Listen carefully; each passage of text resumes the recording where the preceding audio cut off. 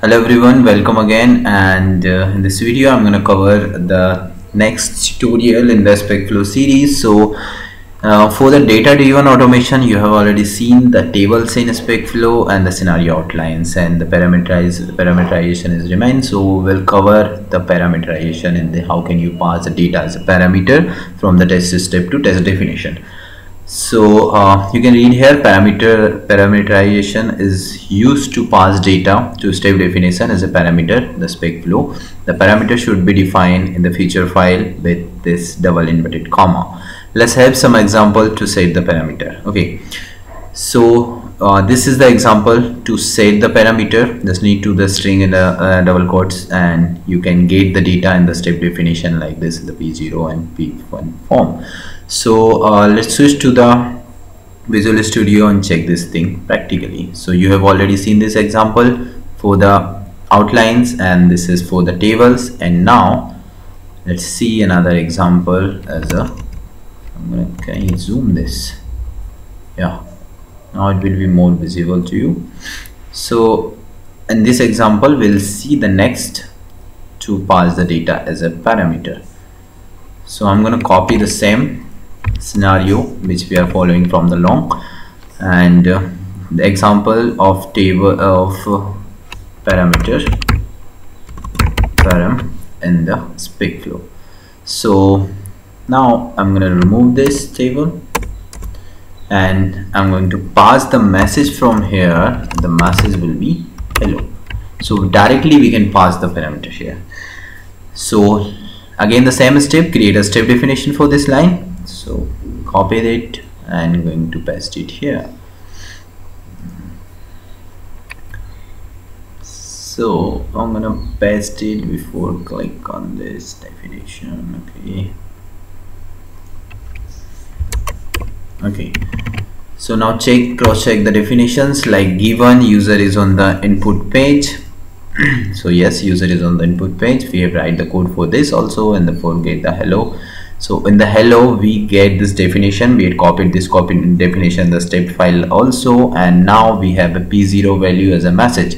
So I'm going to change the name. You can use directly P0 also, but I'm going to change it, and going to pass the message to our input field. So I'm going to copy this line from the old steps and going to pass the line here, and going to pass this message here, and then we'll click on the button, show button. So in the next definition we'll use a click to show button. Here we are going to comment it out. Okay, the last tutorial we have commented it, and now user can see the message. Okay, so now the test case is user is on the input, the same test case in the every tutorial we are following. So it will be easy to understand. If you are not following, you just watch the previous videos, so you will be understand to create the scenarios and the things. I'm going to on the old scenario, just I'm going to change the key topic, like here we need to change the parameter. So I just change the parameter over there. We are now going to start it again and again. So now we have passed the parameter there, and I now check the hello message or hello code one. This message should be entered in the output. So let's put some weight to observe the output. Okay, I'm going to just copy this hard-coded data, and after click on the button we'll put some weight.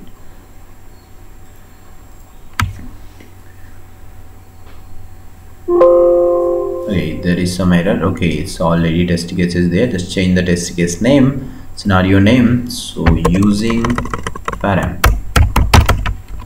Now build the project.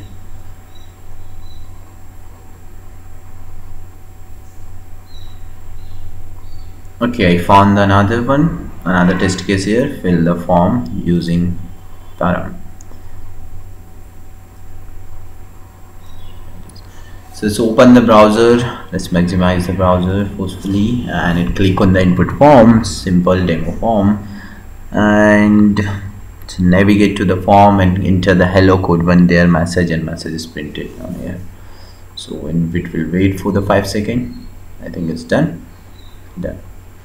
So in this way you can pass the parameter there. So we have already discussed the complete data driven automation in the Specflow. So there are mainly 4 way you can say the parameterization, scenario outlines, tables, and the another way external file. So you can read, you can keep your data in the Excel file or somewhere in the database, in the database, and you can get that data and pass in the parameters. So this is the story of the Specflow data driven. But if we talk about the Specflow plus, like to get the data from the external resources, we don't need to write the hard code C# code in the Specflow.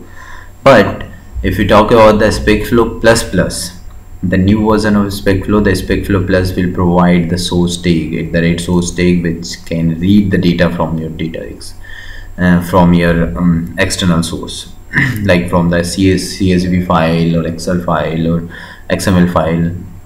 So we'll see in the upcoming tutorials in the advanced series. So this is the way you can pass the parameter and get the parameter in the upcoming. Next video will cover the scenario context. So how can you pass the data between 2 steps, like from the 1 step to 2nd step. So thank you so much, keep tuning, and